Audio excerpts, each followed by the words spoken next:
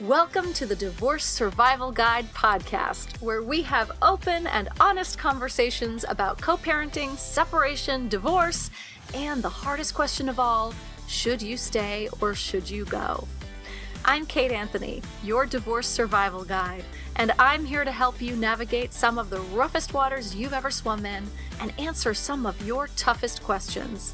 I've been to hell and back, and now it's my mission in life to help you get to the other side of this process with your sanity and your heart intact. Hey everyone, today's a big one. Seriously, I think my guest needs very little introduction in these parts. But for those of you who don't know, Lundy Bancroft is the author of 5 books in the field, including the national prize winner, The Batterer as Parent. Why does he do that? Which I think almost all of you have read. When Dad Hurts Mom, Daily Wisdom, and Should I Stay or Should I Go? He has worked with over 1,000 abusers directly as an intervention counselor and has served as clinical supervisor on another 1,000 cases. He's also served extensively as a custody evaluator, child abuse investigator, and expert witness in domestic violence and abuse cases.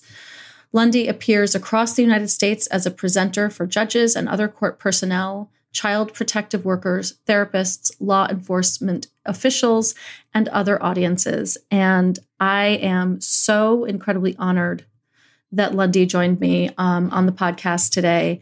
And it's an incredible conversation. And I'm not even going to say any more because I just want you to listen to the wisdom that is Lundy Bancroft. Lundy Bancroft. I am so happy to have you on the show today. I can't even tell you. Thank you so much for being here. I'm really looking forward to this conversation. All right. So we really want to dive in and talk about, what happens when you get separated and you have been with an abuser. Is it over? Right? And what can we expect? One place to start with that, I think, is just to talk about what the abusive man's orientation is towards a breakup. And unfortunately, fundamentally, he wants payback. He's like the abusive man is a kind of collector of grievances, a collector of debts. And of course, it's always on his side. It's always like what you owe him. And right. So he wants to collect on that. And if you're the one that broke up with him, then that just adds to his list of grievances, because the abuser mentality is like, you had no right to leave him because of this. Yeah, it's the entitlement. Yeah, he's very entitled about that. I did this for you. I did this for you. I did this for you. It doesn't matter that he took 9 times as much as what he received. It's still always going to be like, you owe me. And and he takes it like a real personal affront that you're breaking up with him. But even if the breakup was mutual, or even if he was really sort of the one that pushed for breakup, he still feels like he's angry from this old balance sheet of his about things that he, thinks you owed him more on. So he's kind of revenge oriented. He also is very invested typically in convincing everybody that he was the good one and you were the bad one, and that he was the fair one, you were the unfair one. He was the reasonable one, you were the unreasonable one. And so he often, therefore, pours a lot of energy into working friends, working relatives. If you got professionals involved because you got custody or something, working those people. And he wants like a societal stamp of approval. He wants this message that people in general are agreeing that there was nothing wrong with what I was doing, that you were, using unfair words against me when you were saying I was bossy or domineering or abusive or whatever those words were, mean, disrespectful, whatever you may have called me. That was all totally unfair. And I'm going to win this because people are going to end up preferring me. And unfortunately, he can have some success with that because he's so manipulative, and because he goes on and on and on, and people feel sorry for him. And then if you have children with him, then he really wants the children to prefer him. And he's sometimes willing to go to some considerable lengths to then be able to say, then he can say not only to himself, but he can even say to other people. And he loves that. He loves to be able to say to other people, oh, and the children say now that they want to live with me, or the children are actually staying with me more now than they stay with her. That to him is such a triumph. And it's that seal of approval. It's like, see, there wasn't anything wrong with how I was treating her. She was the bad one. And so often I find with my clients, right, they want to correct the narrative, right? And I'll say to them, like, you have no control over what he's going to say, right? And you're each going to have a completely different narrative when it comes down to it, right? You're going to have completely different narratives. And I sort of encourage my clients to sort of back off, allow him to have his narrative. You're not going to be able to change it or control it. And you can have yours, but you can't then go toe to toe on the narrative, right? Because then it's like, right, like, what do you do about that? And I mean, one of the points that's very hard to accept, and I totally get why it's hard to accept, I'm totally with you on why it's hard to accept, is that he's going to continue to see things the way he sees them, his distorted, selfish way of seeing things. And he's going to continue to frame it that way to other people. And when he succeeds in drawing you into fighting about that narrative, that feeds him. You think, oh, if I say this to him and this to him and this to him, because you're constructing these arguments in your brain. We all do that. And when we've been victims of injustice, we create arguments in our brain. That's totally natural. That's not even unhealthy. Totally. That's fine to be doing that. But then when we take those arguments to him and we think, ooh, this time it's going to be like, it's just going to show him, like, this argument's going to be so well made that there's just no way out of it for him. It's like, first of all, he always has a way out of it. But secondly, it feeds him. Like, even your excellent arguments feed him, because he wants you engaged with him so that he can say more mean stuff to you. Right. He's just one. Right. Just you engaging in this conversation, in this narrative, in this argument means that he's won. He's got you back in control. Unfortunately, it's true. And so that part of you that wants to make him see, which is totally a healthy part of you, but not if you act on it. You have to not act on that urge, because that will play into his hands. That part of us that craves justice, that's a good thing. But when we go trying to demand it in places where there's zero chance we're going to get it, then we're just hitting our heads against the wall and we end up hurting only ourselves. And I just want to say, I'm so sympathetic. I've been there in situations of injustice, not, obviously I haven't dealt with, an abusive man, but I've, dealt with other kinds of injustice in my life. You have a right to be heard, and you have a right to get to argue about the injustice that was done. But you want to make sure you're not doing it in a way that's actually hurting you. And when you take it to the abuser, that's just the wrong place to take it, because he will always, from his perspective, he will always get what he wants. Let's put it that way. He will always get what he wants out of that interaction, and you won't. You will come out feeling rotten every time, almost every time. Right. And that much further away from justice. That's right. Right.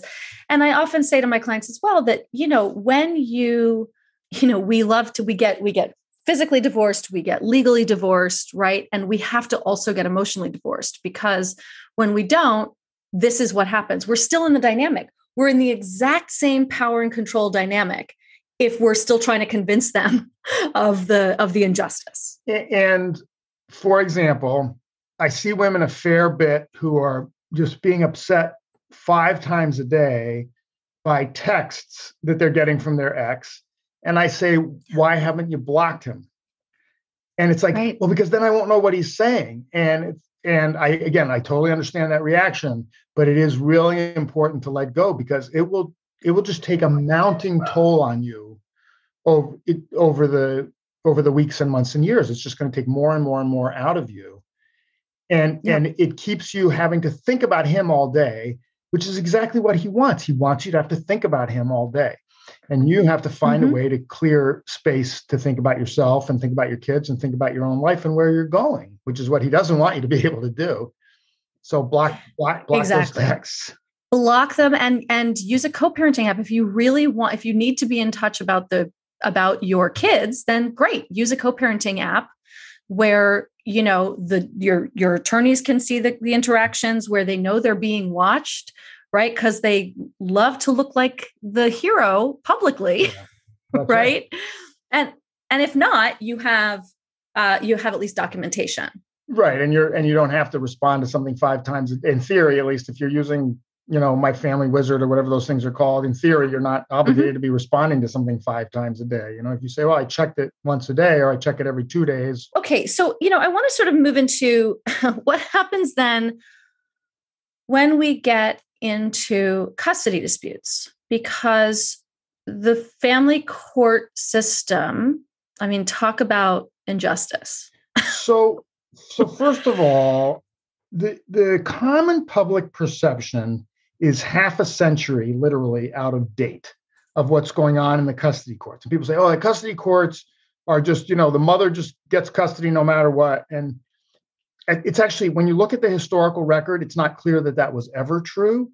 But it was a mother had a much better chance 50 years ago. But the maternal preference has literally been gone for 40 years.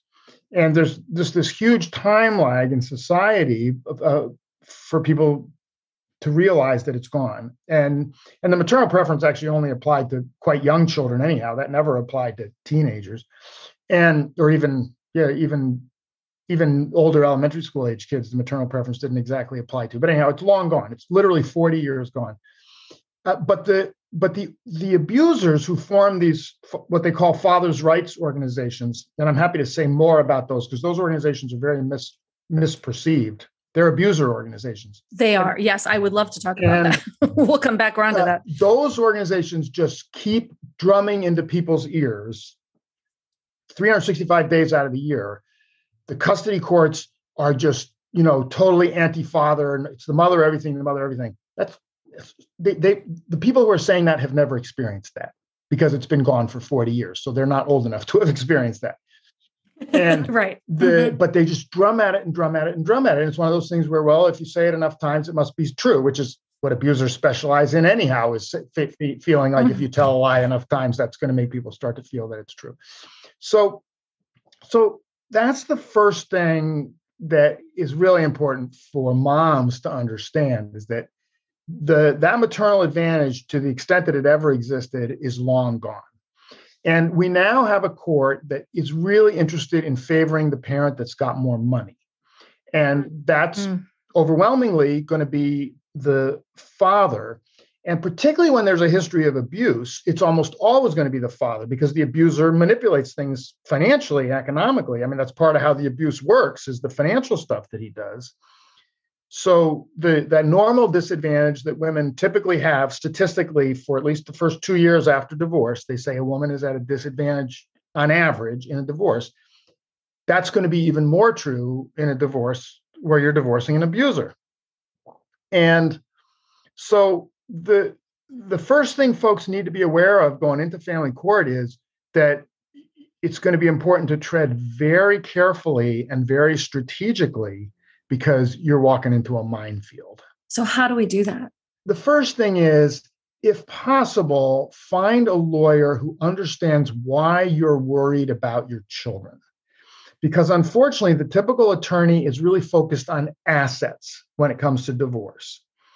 And when a woman says, I'm really concerned about my kids, the attorney will tend to say, well, does he beat your kids? It's like, well, no, he hasn't generally beat them. Well, is he sexually abusing your children? Well, I'm not completely sure, but I don't think, as far as I can tell, he's not outright sexually abusing them. He does seem to flirt with the girls in ways that I don't like, but he's not exactly sexually abusing them as far as I know. And then the attorney's like, so what are you worried about? And she's saying, well, he's vicious. He's been vicious to me for years. He's done it right in front of the kids. That's obviously terrible for the kids. He's out to turn the kids against me. That's obviously terrible for the kids and terrible for me. He drives dangerously.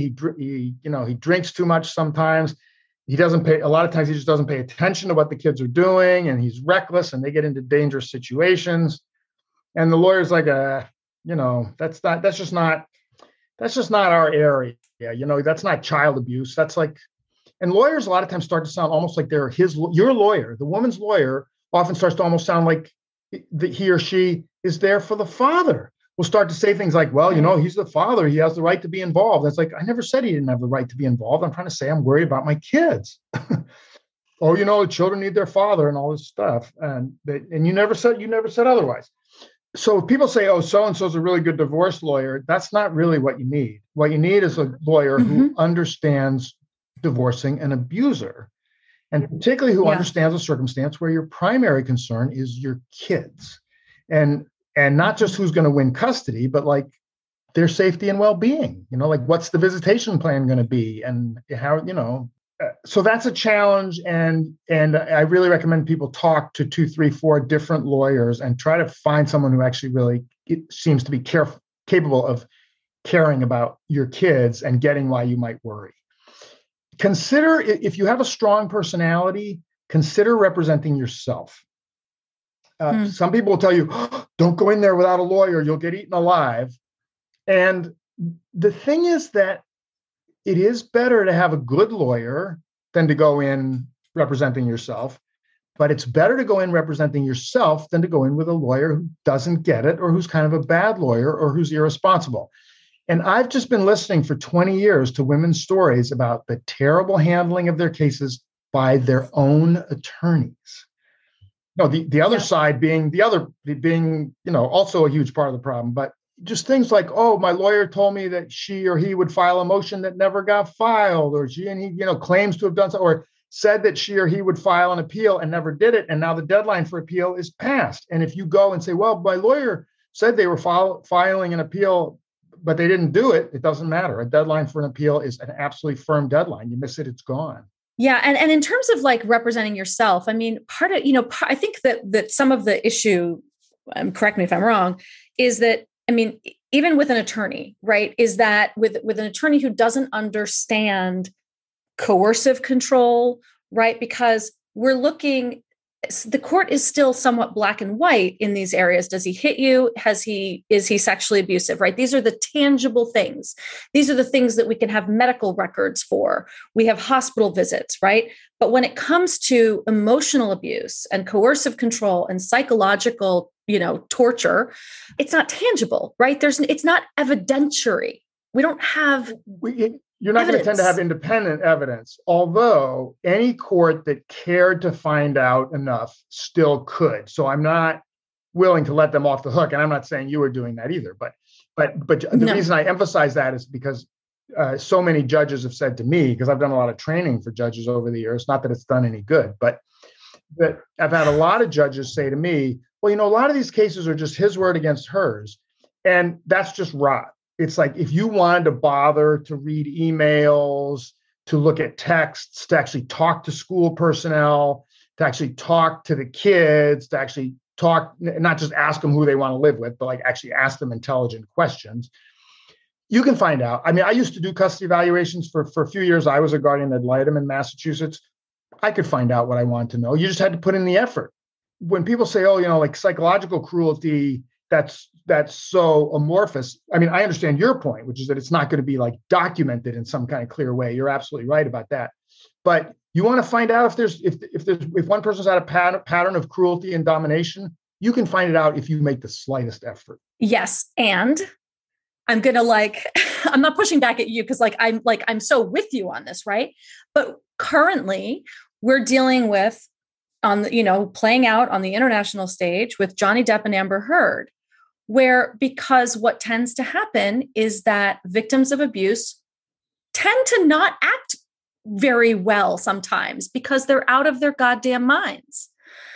And so, there's plenty, there might be, a history of texts of him berating her, but she's going to be pushing back in some way. And then the judge is still going to say, well, look, they're both behaving terribly. That is very, very frustrating. The way that logic just gets abandoned is very, very frustrating. I mean, it happens in the Johnny Depp case where it's just like, there's just all these smoke screens going up. It's like, wait a minute, 90% of this discussion has nothing to do with the allegations against him. If we're just focused on what's the evidence, what are the indications that he actually did what she's saying he did, Well, wow, it's pretty persuasive if you look at it at all carefully and objectively, and if you don't just get Right. fooled by all these smoke screens. But no, you're absolutely right. The Yeah. abuser is so good at muddying the waters. And although, again, the court is also very good at allowing him to do that. So he'll do Right. things like say, well, let's have psych evals. And by and large, an abused woman is going to test as having more emotional problems than an abuser does when they're psych evals. Histrionic personality disorder in Amber Heard's case, right? Of course she does. Histrionic personality disorder is classic. And histrionic personality disorder is the diagnosis used to say you exaggerate what's happened to you. And then it's used to say that the allegations you're making are not true. So it's what you Right. call a completely illogical, but a logical circle where you're saying, well, how do you know she's got histrionic personality disorder? Well, because she's making all these false allegations. Well, how do you know that those allegations are false? Well, because she's histrionic. It's like, wait, it's not logical to say, well, we know this because of this, and we know this because of this, and it's just, and they point back at each other. It's like, well, could we please just look at the evidence? Right. Exactly. Could we please, everybody? Well, since I mentioned the psych eval thing, though, I will just go ahead and say that abusiveness is not primarily a mental health problem. And you can look at the guy and think, oh my God, he's crazy, because when he's at his meanest, he looks so crazy. But that's oppressiveness, not a mental health problem. And those are two different things. Oppressiveness, like what makes someone a crazy racist, or what makes someone a crazy homophobe, or what makes someone hate immigrants. Those aren't mental health problems. There are a lot of people who are unfortunately psychologically and totally normal and would even be defined as psychologically well, who are full of hatred because that's what they were carefully taught to feel towards certain groups of people. And the abuser is someone who's been carefully taught, not necessarily to hate women in general, but to hate any woman that he's involved with. And actually, I wrote a piece a year or maybe 2 years ago, like, why does he hate you? And where I went in to try to explain why the mentality of the abuser ultimately leads to hatred. It's not because of his psychology, it's because of his mentality. And so there is no diagnosis for the domestic abuser, no correct diagnosis. And he generally does well on psych tests. And the psychological testers are not good when it comes to testing the woman, because their tests they don't have a history of being trauma informed. And so they're not going to distinguish a problem that you have because you were terrified yesterday to a problem that you've had from 40 years from childhood. Like those are both going to come out looking the same thing. Like, whoa, she's really reactive. So the sad outcome is that, with occasional exceptions, but the great majority of the time in cases that I've been involved in, dozens of cases, the abuser outperforms the abused woman on psychological testing and evaluation. So I don't recommend going in there pushing for psych evals. There's this real hope of like, oh, if we get psychologically evaluated, they're going to see that I'm okay, and they're going to see how abusive he is. And unfortunately, that's not true. Psych evals are not going to catch his abusiveness, and they will find ways to find things wrong with you, partly just because you're so wounded by what he's done, but partly because they want to find those things, and they will. Because you can find things about anybody if you want to. I'm going to go back to you representing yourself in this, right? Because I've said that if you're going to that you have to find an attorney, like you said, who's really informed in all of this, and if not, it's your job to educate the court as you represent yourself, right? So how would one do that? And one thing I'll just say quickly too is that there are a fair number of judges, unfortunately, who don't even really want to hear from the parties. And so if you're represented and you try to say something, the judges will say, no, I only want to hear from the attorneys. Not all judges do that. But I've sat in court while a judge literally said, shh, to a woman, female judge, said, shh, to a woman as she started to talk, and then went on to say, I'm only hearing from the attorneys. One of the many advantages of representing yourself is you get to speak because you are the attorney when you're representing yourself. You can turn published articles in with paperwork, and I really encourage doing that, particularly things that are from respected journals, from peer-reviewed journals. You can put on experts, and I know some experts are very expensive, but you can find experts that aren't that expensive in the domestic violence realm. Expert testimony just puts the judge under some additional pressure, and it puts the other side under some additional pressure. And it also will somewhat encourage the other side to settle. When they hear you're going to be putting on an expert, they're a little more likely to settle with you.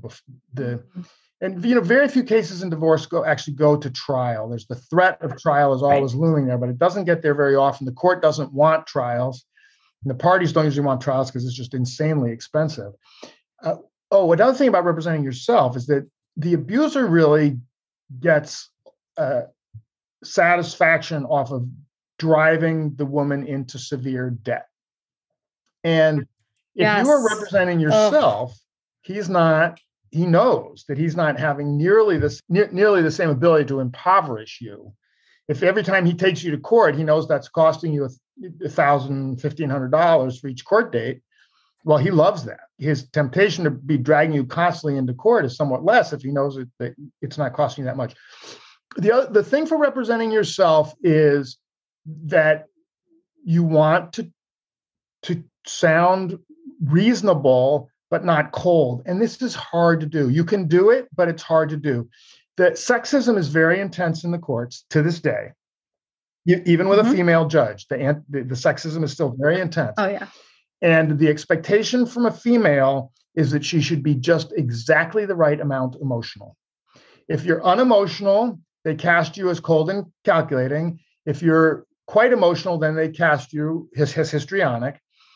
And so you're on a really tight leash where you have to look just the right amount, just a tiny bit emotional. And it's hard to do. Yep. But that's what you want to reach for. And you want to really come off as someone who wants to reach agreements. And you want your ex still involved in your children's lives, even if it makes you vomit to say that. You need to say it. And even if you know that's not what's best for your kids, you need to say it. And you need to say, I just want reasonable precautions, and I want him to get in the right services, and I want him to deal with his abusiveness so he stops hurting my children through his efforts to hurt me. One of the messages we want to keep getting through in court is he's hurting my children out of his desire to hurt me, because the court will keep saying, oh, well, he clearly loves his children. And you keep saying, I'm not arguing that he loves his children. I'm sure he loves his children. I'm saying he hurts them out of his desire to get at me. And that's why we need him in a batterer intervention program, which is what they call the abuser programs. And that's why, we need his visitation restricted until he does the program. And the program isn't going to work any magic, but it could sometimes have some effect. The main thing is it just gives your kids more time to get stronger and get older and get less vulnerable to him. And I love that wording, Lundy. I think it's so great, right? That he's hurting his kids out of his desire to hurt me, because so often, a judge will say, he didn't abuse the kids. He's not, he may have hit you, or maybe, he may have done these things to you, but he's a great dad. And this is one of the great myths, that you can abuse children's mother and be a great dad. That's actually logically impossible, because abusing your children's mother is one of the worst things you can do for your children. So it's actually logically impossible to abuse children's mother and still be a good father, because abusing their mother is in itself terrible fathering. And there's research there's peer-reviewed published research up to the ceiling telling us that an abuser who never touches his children is doing terrible harm to them just through what he's doing to mom. It's upsetting to me that the court and the attorneys and the abuser himself and all these other people say, well, yeah, he may have done some bad things to mom, but he's a really good father. I'm just saying back to exactly what you already said, Kate. It's just a logical impossibility. But then you got the additional point here that if he's capable of doing something that's that harmful to his children, what are the chances that that's the only thing he's doing that's harmful to his children? How many destructive parents, how many really destructive parents, like parents who seriously hurt their children, do it in only one way? Nobody I've ever met. And sure enough, the statistics tell us that men who abuse women are a far greater risk to children physically, sexually, and psychologically, and all well established in the research. And so we want to say both things. We want to say that already is terrible fathering just because of what he's doing to mom, but we also want to say the research actually says that the single best predictor of how a man will treat children is how he treats their mother. It's in the research. And now for a quick word from our sponsor, the all-new, fully revised Should I Stay or Should I Go? After 3 years of this program existing in the world and changing women's lives, I decided to give it a full makeover. The all-new version has all new videos, a podcast-like audio stream if you want to take the work on the go, and completely updated resources for deepening your learning. The program consists of 6 core modules, the first of which is Who Are You? This is the section in which you dig deeply into your own personal development and get in touch with your inner guide, slay your inner critics, mine for values, and learn how to set healthy boundaries. The second module is How You Learn to Love and helps you understand your attachment style, love languages, and how to properly love and care for the most important person in all of this, yourself. Module 3 is called Why Are Women So Exhausted? And breaks down some of the issues around toxic masculinity and male entitlement, the myth of being a stay-at-home mom, and answers the question, he's fine. Why can't I just be happy? Module 4 is all about understanding abuse and includes videos on trauma bonds, understanding the cycles of abuse, particularly how they play out in your own relationship, and addresses addiction, infidelity, and mental illness. Module 5 is all about healing and moving forward and includes videos about therapy, couples therapy, healing from betrayal, emotional regulation, and grief. This section also includes my 90-minute workshop, Tackling Codependence, as well as my signature relationship inventory that will help you gain complete clarity on all the parts of your marriage and figure out what's his and what's yours. And Module 6 answers the question, is the grass really greener on the other side? With in-depth videos on dating, cultural and religious isolation, and what happens if you end up alone forever.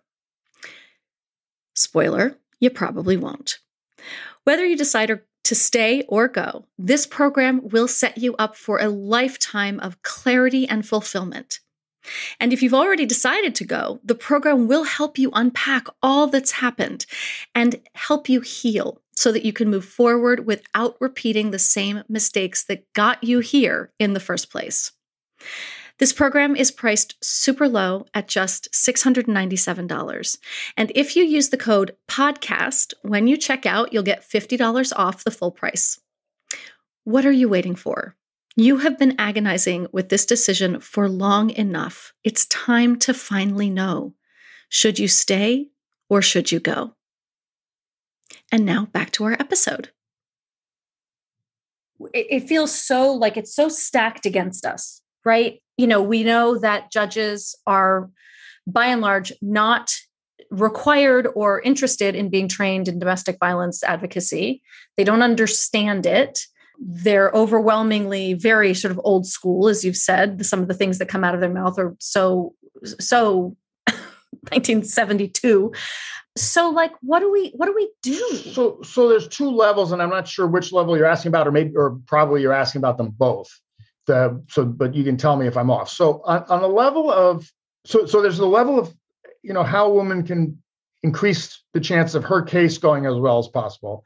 And then there's the level of, how do we bring about broad-based family court reform? Like, how do we take this system down nuts and bolts and rebuild it? With respect to her own case, there's lots to say, but a few key points.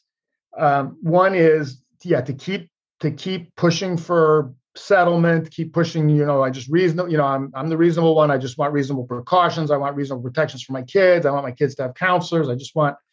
I want their teachers involved. I just want reasonable things in place, and try to wait for him to get sick of it, because a certain number of abusers, fortunately, do lose interest over time. And and there's no guarantee, but some do. So that's worth working for. He may get tired, or he may get in a new relationship where he mostly wants to focus on that.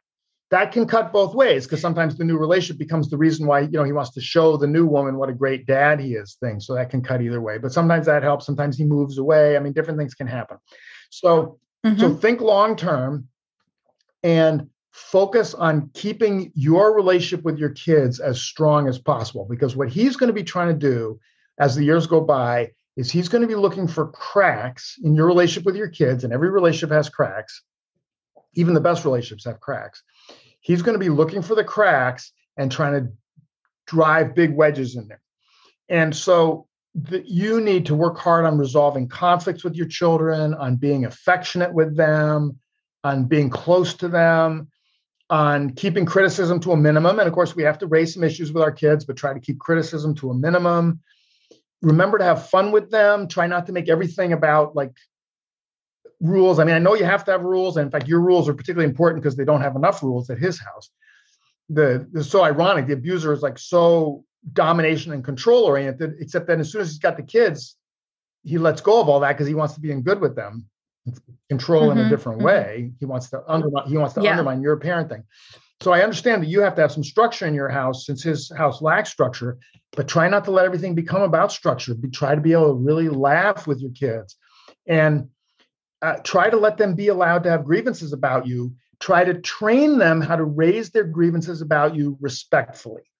Because kids will say, oh, well, we're not allowed to ever complain about you. It's like, yes, you are, but you have to bring it up in a thoughtful, decent way. You don't get to call me names. You don't get to roll your eyes and walk out of the room and all that kind of really immature behavior. You can disagree with me about stuff. You can call me out about stuff that you think I've done wrong, but you're going to have to do it in a decent way. And if kids discover that they're actually allowed to have complaints about mom as long as they raise them respectfully, that's going to be really different than dealing with dad, because you cannot get anywhere raising grievances with an abuser as his kid. And they're going to notice the difference. So you want to go for a firmness that's also kind of gentle, and try to make that a higher priority than the legal battle, because the court is going to largely do things wrong. That's just the way the custody court is. It'll occasionally get some things right, but it's going to largely get them wrong. And so the court's not going to be your best protection. The court will help you sometimes, but to a great extent, the custody court will not. And your best protection is going to be the strength of your relationship with your children. And so that actually needs to be your number one priority. And one thing that worries me a lot is that litigation gets so consuming. You can't sleep at night. You're thinking about it all day long. You've got a court date coming up in 2 or 3 weeks, and all you can think about is getting ready for that court date. And you're not having a good time with your kids because you're tense and you're preoccupied and you're reading the documents. And the reality is the hearing that you go into really well prepared doesn't really go usually any better than the hearing you go into kind of ill prepared. It makes sense to go somewhat prepared, but not to prepare a ton. The courts aren't based on what's reasonable, so that you're preparing all these things based on the assumption that they're going to proceed in a reasonable way, and they won't. So don't make it a 10th priority, but do knock it down to second priority. And first priority has to be the quality of your time with your kids. And I see with abusers, when kids have fun with mom and mom is physically affectionate with them, and mom encourages them to really be loving with each other and to not be mean to each other and to have each other's backs.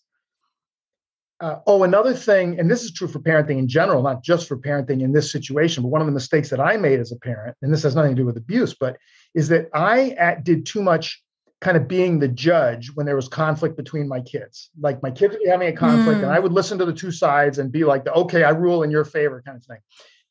And that's a mistake. I didn't realize what a mistake I was making, but that's a mistake. You really have to help your kids learn how to fight things out for themselves in a fair, decent way and reach their own. In fact, my kids finally had to tell me, Dad, you need to let us have our own fights. And but that's extra true when dad's an abuser, because if you help kids be able to work out their own conflicts, then he's going to have not only less success turning you against them, He's going to have less success dividing them against each other. And when I see these families where mom and the kids have really stayed together, and the kids have mom's back, and mom has the kids back, and siblings have each other's back, the abuser tends to have so much less success at getting kids to come live with him, because he wants to do stuff like, as soon as you turn 16, oh, I'll buy you a car if you come live at my house. That's a classic abuser maneuver. They're tight with their mom. That maneuver goes nowhere. They're like, what? You think I want to live with you in order to have a car compared to living with mom? Forget you. Yes. And I think to your point, this is a long game issue, right? Where ultimately, if we train our children or raise our children with empathy and to be discerning and to resolve conflict in healthy manners, all of these things, then you're raising kids who, as they grow up, will start to notice the difference and be able to discern between what's happening at mom's house and what's happening at dad's house, and how they're really different, and that one feels really good and one feels really bad. And I think that's one of the things we most want, is we want them to start to really be aware of that contrast that you're describing. Like, this is two really, really different environments. And if I could make a couple of quick book plugs here. So I wrote a book called When Dad Hurts Mom that is full. It's the only book I know of for moms, for abused moms, that gives actual suggestions, like pages and pages and pages of, like, try this. Chapter after chapter ends with a section called What Can I Do? Almost all the chapters end with a section called What Can I Do? That'll give you a bunch of ideas about things to try with your kids.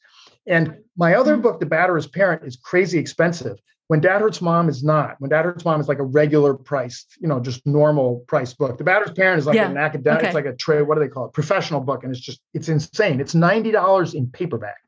So forget the Batterer, unless you're in court and you need, like, the legal arguments and stuff, forget The Batterer's Parent. The key ideas from that are all in When Dad Hurts Mom. And then my most recent book is a novel.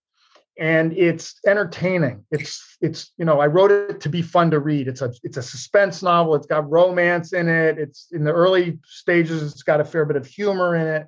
It does get heavy, and I like to give people kind of a trigger alert. It does get heavier, deeper into the book. It's called In Custody, and it's a novel about this young journalist, Carrie Green, very, very inexperienced journalist, who is looking into what's happened to a mother and a daughter that have disappeared. And she stumbles into a whole bunch of kind of secret world, including she learns about the corruption and anti-mother bias that's happening in the custody courts, because the mother who has disappeared was involved in a custody battle with a pretty bad news guy.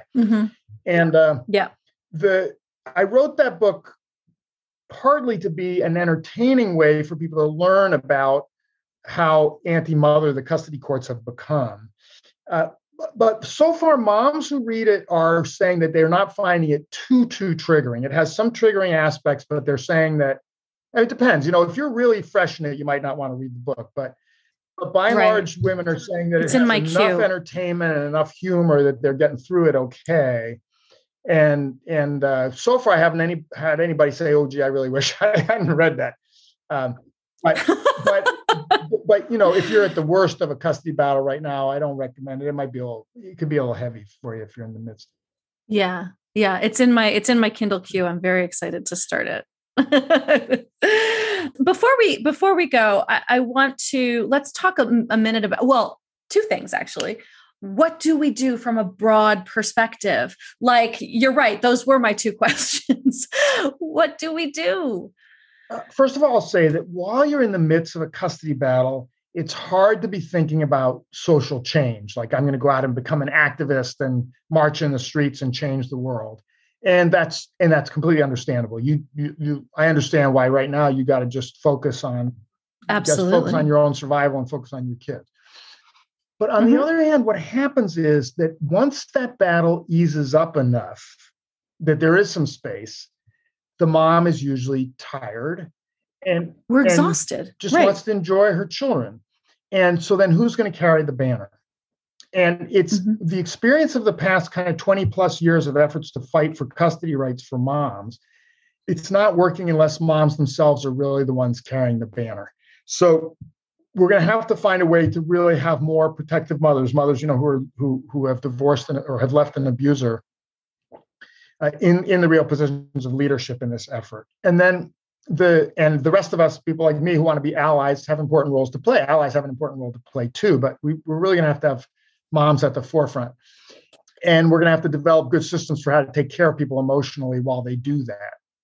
The places that people typically put their hope don't work. And I'll say what I mean by that. And I'm not hopeless. I'll tell you where I do put my hope in a minute. But where people typically put their hope is in passing better laws and in doing better training for judges and custody evaluators. And neither of those works. They're an almost total failure. The passing laws don't work because the judges in custody court don't care what the law is. And almost no litigators almost no one who's leaving an abuser has resources for an appeal. So they're not afraid of the appeals court. Criminal court judges are really concerned about being appealed. Right. Family court judges are not. They know that they're rarely going to get appealed, and they just don't worry about appeal very much. And when they do get appealed, it's much more likely to be by the father than by the mother. So they particularly don't worry about being appealed by the mother because mothers don't have resources for that. So it doesn't work to go through the legislature because the legislature doesn't really have any significant control over what the family courts do. So passing laws is really not that helpful. It's good as kind of a way to build your organization, but I tell people, instead of thinking I'm building this organization in order to pass this law, I encourage people to think I'm passing this law in order to help me build this organization. And then your organization is going to have to carry on the fight, the long term. And the law is just going to be like a tool that you use, one little tool of many in your toolbox to try to demand family court reform. But family court reform, we're mostly going to get from pressuring courts directly. And that means we have to expose publicly what family court judges and custody evaluators and abusers' attorneys and so forth are doing. And that's what the human rights movement internationally is all about. The human rights movement internationally is about public exposure of the actions of people who work for the state or are employed in ways that are, work for the government or are employed in ways that are related to the government, what we call state actors. It's going to be through pickets, through blockades, through art projects, through really the building of a mass movement. And I've just read a book that's still in draft, unfortunately, it hasn't been published yet, of the history of the past 30 years of efforts to fight for mothers' custody rights by a woman named Connie Valentine in California from the California Protective Parents Association, who's been an activist that entire time. And that book is full of, I'll try to find out when she thinks she might have that book out. But yeah, I'd love to interview her. You should get her on. You should get Connie Valentine on. I can connect you. That book is full of so many brilliant things that people have tried. I mean, what I thought of after reading that book is we don't need new ideas. Like that book's got every idea in it we need. What we need is 50 times the numbers. The reason that the things in her book haven't worked, and she keeps saying, this didn't do anything, this didn't do anything, this didn't do anything. At the end of almost every chapter, it's like, oh, and this didn't do anything. It's not because they were not good enough ideas. They were excellent ideas. They didn't have big enough numbers. That's my opinion. That's the only, there was nothing wrong with their strategies. They didn't have big enough numbers. And so the next stage in this fight has to be about turning way more moms and their allies, both male and female. And there are a lot of male allies out there, particularly the new boyfriends or new husbands are often appalled by what the family court is doing to the woman. They're living it. Right. And so there's a lot of potential allies among the new partners. Actually, I run a group right now I was running it. Now I've passed it off to somebody else, but that's specifically for the new partners, for the, the men, for the new partner, the non-abusive men, the new partners of abusive women. And most of those women are in custody battles. And that's a lot of why the guy is so upset that he needs a support group for himself. So we need to cultivate way more activists and greatly build up our numbers and focus on a very confrontational style of activism that's really in the court's face. And I'm really pointing people towards an organization that's just getting going that's called Mothers on the Rise. I saw that on your website. mothersontherise.org. And that's the focus of that organization, is to help women, not with their individual cases. We're going to have to leave that to other organizations. But Mothers on the Rise is about helping women form local groups to agitate, to do activist organizing work in your community, to try to build a broad-based national movement with much greater numbers. Okay. I'm getting involved in that. We'd love to have you. Yeah, I will absolutely get involved in that. So just lastly, we touched on the fathers' rights movement in the very beginning, and you were saying that it's really an abusers movement. And I love that, sort of putting it in that bucket because it's so true. Talk to me a little bit about that and what we can do in the face of it. So the fathers' rights movement grew up in response to the tremendous increase that there was in child support collection that started to happen in the late 1970s. And so the fathers' rights movement was growing in the 1980s, and it was a response to that. In other words, it was a collection of dads who were angry about having to pay child support. Well, that already tells you who you're getting. and it's the term fathers' rights is deceptive. You hear about fathers' rights, you think, oh, that's a good thing. Fathers' rights are a good thing. Mothers' rights are a good thing. Children's rights are a good thing. People should have their rights. This is not a movement that's focused on fathers' rights. They chose that name because they wouldn't have had much success if they'd called their movement the Father Supremacy Movement. And to call those organizations fathers' rights organizations, to me, is like calling the Ku Klux Klan an equal rights for white people organization, right? The Ku Klux Klan is not an equal rights for white people organization. And these are not equal rights for fathers organizations. Very clear when you read their materials, which I've been reading since the 1990s, they're about father supremacy. They don't want abuse allegations taken seriously, whether of domestic violence or of child sexual abuse. They do not want to have to pay child support. They do not want women to be able to leave domestic violence situations. So the whole title of the movement is fraudulent. And there are other kinds of organizations that are not part of the fathers' rights movement that are trying to legitimately support responsible fathers and that are trying to address fathers' concerns, like the need for family leave when children are born and the legitimate concerns that responsible fathers have. And those are either known as father involvement organizations or responsible fatherhood organizations. There's sort of two genres. Fathers' rights, that's not where the good stuff is happening. Fathers' rights and their literature, in addition to the sort of grievances about child support, is clearly designed primarily to recruit fathers who've been accused of abuse. Their literature is all stuff about false allegations. And of course, what they're really upset about is true allegations. And the other thing is that they're trying to promote that what's good for children post-separation is 50-50 custody, half the time with mom, half the time with dad. There is zero evidence that that's what's best for kids. It's quite clear when you actually look at the research, that's what's best for kids post-separation. And I'm not even talking about abuse now, I'm just talking about with divorce in general. What's best for kids post-separation is a plan that looks as much as possible the way the plan looked before separation. In other words, if mom was doing 80% of the care while the family was together, then 80% time of her is what's going to be best for the kids after divorce or after separation if they weren't married. If this was one of those families where dad was truly doing 50% of the care, then a 50-50 plan might be a good plan. In the year 2022, there are still very few families where dad is truly doing 50% of the care.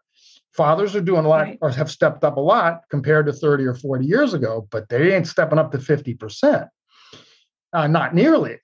According to the last research I showed, they still got miles to go towards 50%. So 50-50 custody has nothing to do with what's good for kids. That has to do with what's good for dads. But it keeps being sort of promoted. Oh, one other thing I should say is that some people are fond of saying, well, the research shows that joint custody is what leads to the best outcomes for kids. Those research studies are of voluntary joint custody, not of mandated joint custody. Who goes into voluntary joint custody? Parents who get along. Right. So it's, first of all, it's not abuse cases. But secondly, what that means probably is that it's not even the joint custody that's leading to the good outcomes. It's the fact that the parents get along. that's leading to good outcomes, because regardless of how much time kids are in each house, what clearly is the best for kids is when their parents like each other reasonably well and get along, which you cannot legislate. You're not going to create a law saying these parents will like each other and get along. So state after state now is pushing for these mandatory joint custody laws. Please do everything you can to fight them. They have nothing to do with what's good for kids. And so we definitely want to steer away from that and get really, I say this to professionals, and that's why I'm preaching to the choir. So my next comment probably doesn't even make sense to say to you, but when a dad says, oh, those courts just don't listen to dads at all and just do whatever the mother says, you're pretty likely talking to someone who's offering a very severe distortion of what's going on, because that's a very common experience for moms. That's not a common experience for dads.